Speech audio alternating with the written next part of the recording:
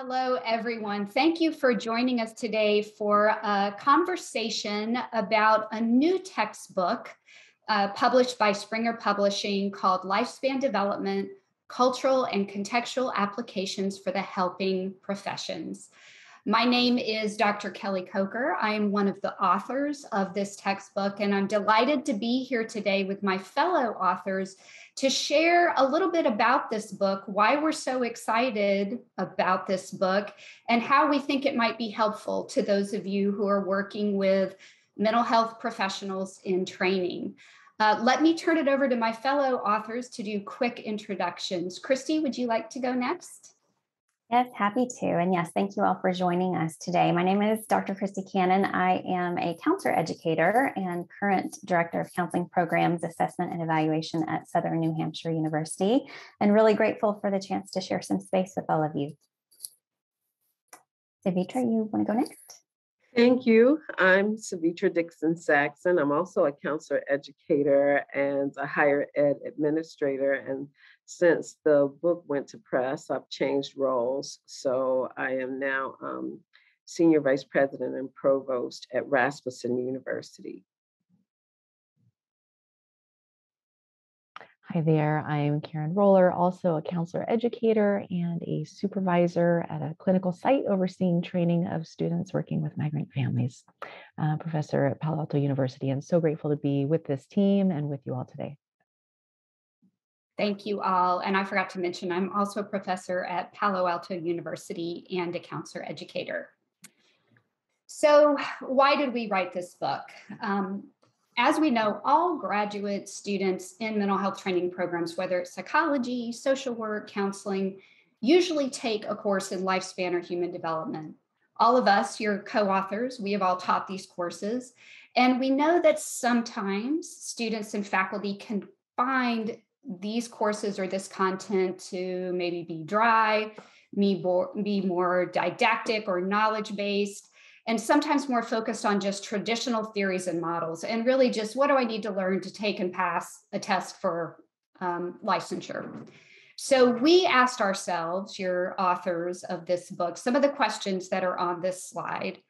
And what we decided to do was to really commit to writing a different kind of lifespan book. We wanted to include recent and relevant research on theories of development. We wanted to encourage our students to be critical thinkers about these theories and their use. And we really wanted to include consideration of relevant contextual and cultural considerations for how we understand the developmental process. The final thing we really talked about as we dug into our writing is how do we encourage our future mental health professionals to explore how they can actually use their understanding of human development to inform their clinical work with clients.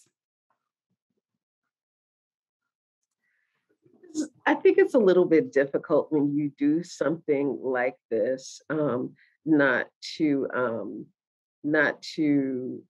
just come from a biased perspective, but I'm really excited for everyone who has an opportunity to participate in the learning that this book is designed to facilitate, because it is different. It's very different from anything I've experienced in the past. We started out each chapter focusing on an age and stage that was anchored in a case study. I think if you talk to any of us individually, you'll find a significant attachment to those people who are discussed in these case studies, because in our own way, they were developed out of a love for our profession and a love for clients who are so oftentimes underrepresented in our classroom discussions. And then I think through the process of developing these case studies and exploring each age and stage, we fell more in love with these clients and wanted to make sure that we represented them well.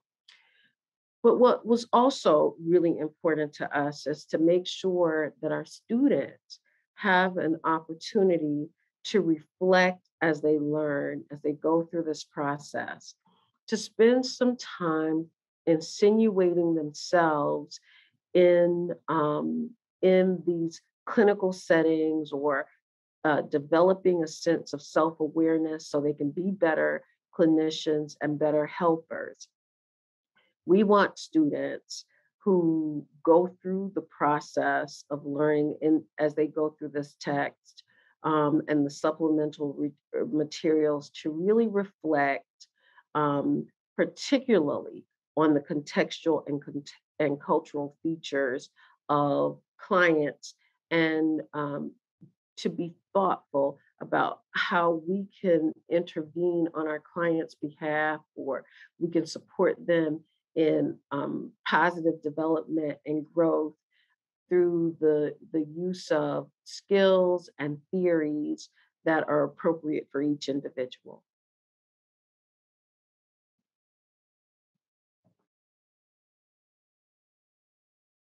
Thank you, Savitra.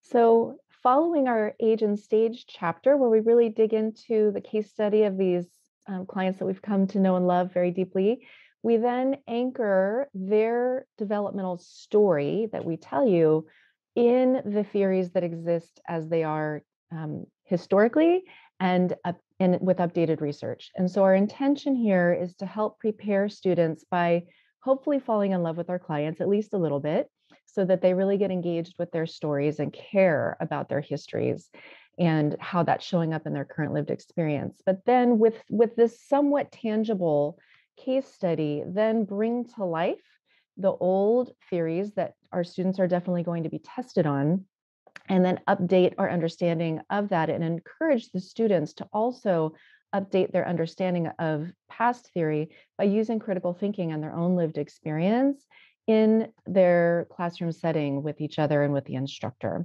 And so to further bring to life the old theory and the updated theory with the case studies, we ask experts in the field to record how they would work with our clients in their theoretical frame, in the lifespan development issues that are showing up for our clients. And so you will get to hear from these experts in the field about how they would actually bring their work to bear, bearing in mind developmental needs and anchoring that in theory.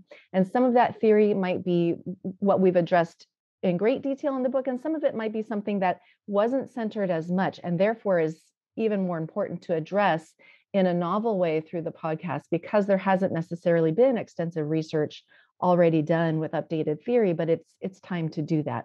So we hope that by hearing the experts and reading some of the imaginary conversations that we've had with our clients in session here, that your students will start to get a hands-on feel for how you bring lifespan development into session.